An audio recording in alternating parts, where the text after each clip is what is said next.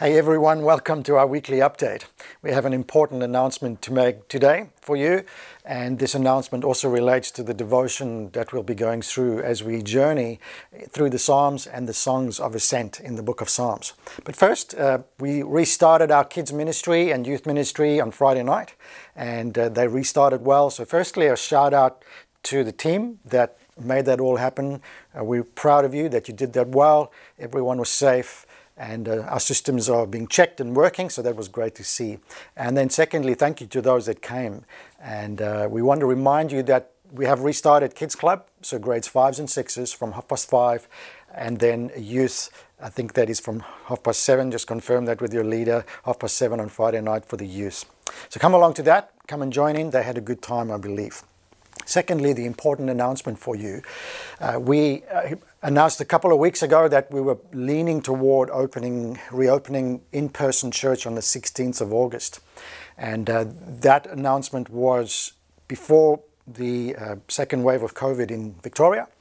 And also as we look at what God is doing globally, there is a moment when we're sensing we need to pause as a church. And we understand God's doing something new. That's what we're sensing, that's what we're hearing from even people overseas. And what we've seen globally is as people could have come back and have come back, the numbers have been a lot lower. And what has happened is we believe COVID has accelerated those who wanted to leave the church at some point. It's accelerated that. And so really what we're looking at for the church of the future, there will be some changes. We will find a church that's going to look different. We will find it perhaps more of a committed group who come together and be together. So we're in this moment where we're pressing into God. And so we as a leadership team, we met on Saturday and we prayed this through, and we all sensed, sorry, it was on Sunday, and we all sensed that God is wanting us to wait on Him and to hear from Him because He's doing something new. Our temptation is to rush back to what we knew in the past. But what we're sensing, while there's some good from the past, we're also sensing God is doing something new. So we want you to join with us as we press in and pray and wait on God. And again, as leaders, we're going to take the whole day on Saturday to do that. But on Sunday, this is where you can join us. On Sunday, we are going to open the church after the online service. So from 10:30 onwards, it'll be open, and we'll start a corporate prayer meeting here in the main auditorium from 11:15 until 12:15. And so you can come those first 15 minutes. It'll be a quiet environment for you to come and still yourself before God. Why don't you join us in person if you can, or at home if you can't, and pray into this space about waiting on God and hearing His voice, sensing those promptings through His Word and in your heart. And if you're at home and you're joining in with us in prayer, please send in, email to us the promptings you have in your heart about what God is saying to you, and scriptures in particular that you believe are pertinent for us right now. We do get that people are missing corporate worship and community. We get that. I feel that too. But what we don't want to do is rush back and then, number one, miss what God's doing, but also rush back and then have to reset a whole lot of things and keep going backwards and forwards. So as we journey together, please press into this with us and pray with us. And we do know that God has got this, but we do know we need to be flexible. And so join with us on Sunday in prayer.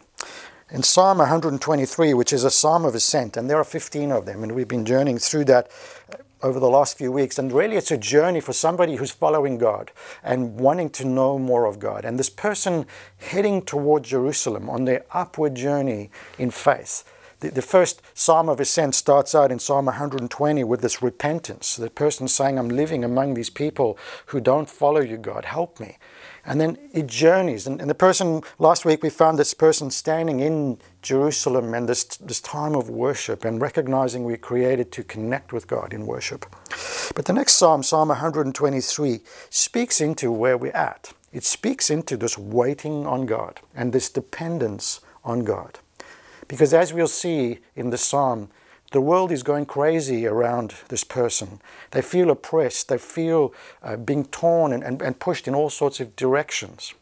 And the person is going to lead us into a sense of dependence on God. So journey with me through the psalm. Psalm 123. I lift my eyes to you, To you who sit enthroned in heaven, as the eyes of the slave look to the hand of their master, as the eyes of the female servant or slave look to the hand of her mistress, so our eyes look to you, Lord our God, till he shows us his mercy. His mercy on us, have mercy on us, Lord. Have mercy on us, for we have endured no end of contempt. We have endured no end of ridicule from the arrogant, of the contempt of the proud. Psalmist is saying here, Lord, I look to you. I lift my eyes to you. This world around me there is filled with people who ridicule us or have contempt toward us. And perhaps in this COVID world, the tensions that we feel and the uncertainty we feel, this person is saying here, Lord, we lift our eyes to you. We look to you as a servant would look to their master, to the master's hand. And this is not a psalm where the master is going to command the servant. This is the servant is watching the master's hand to see the direction that the master wants to give the servant. See, the Psalms is not a book of instruction. The Psalm is an illustration of someone who follows God. It simply gives us a window into what does the person look like? What does the person do? What does the person do who follows God and wants to know God? What does a disciple of Jesus look like? What does that person look like who's following Jesus in this long obedience in the same direction as Eugene Peterson reminds us? What does that person look like? And here this person is waiting on God in this time of turmoil and saying, God, I look to you to trust you. And that's hard, let's be honest. That's hard because I want to take action, I want to do something, but just to pause and say, God, we'll trust you. Would you show us the way? Lord, we think we know the way, but we want you to tell us, and we want you to show us. And we're waiting on you like this person who waits on their master to point the way. Lord, we're waiting on that. And so it ties right into where we're at as a church, even globally, as we wait on God to say, God, show us your direction. Show us what you're doing. We trust in you, like this person who waits before God. As you journey with us, would you take that step this week to do something practical, to wait on God? Join us on Sunday as we do that. In the meantime, wait on God for yourself and for your family and for your situation and say, Lord, I feel anxious. And last week we were reminded by the sons of Korah, they did that so well. They said the Psalms for us is this journey from chaos or anxiety or uncertainty to this place of peace. And Lord, we feel this journey, we feel that anxiety, we feel the tension.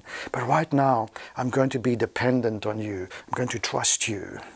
I'm going to press into you. And so let's hold that tension this week as we wait on God. I expect God is going to show us and lead us and nudge us in the right direction because He cares about us. He has us in His hands. He has this world in His hands, and He's taking us forward. The kingdom of God is advancing around us. We hear stories of that all around us, and so we're thankful for that. I'm going to pray for you, and let's press into God as we trust Him. Father, we thank you that we can trust you. And we thank you, Lord, that we have all sensed as leaders in the church that we need to pause. Instead of rushing ahead to what we wish is a return to how it was in the past, to what we know. There is the sense, Lord, we are pausing and need to pause because you are wanting to show us something. And Lord, in this moment, in this tension, Lord, we trust you. And let that bring perfect peace. And Lord, we pray, help us to exercise our faith in you, even now, because of Jesus, because you're helping us through your Spirit. Quiet our hearts. Give us this deep, certain faith that you know the way, that you'll lead us, that you won't let us go, that you have a bright future for us. And so, Lord, as we journey through the Psalms of Ascent, we'll see next week that you are a God who brings deliverance. You're our protector. And we thank you for that. In Jesus' name, amen. Goodbye. We'll see you next week.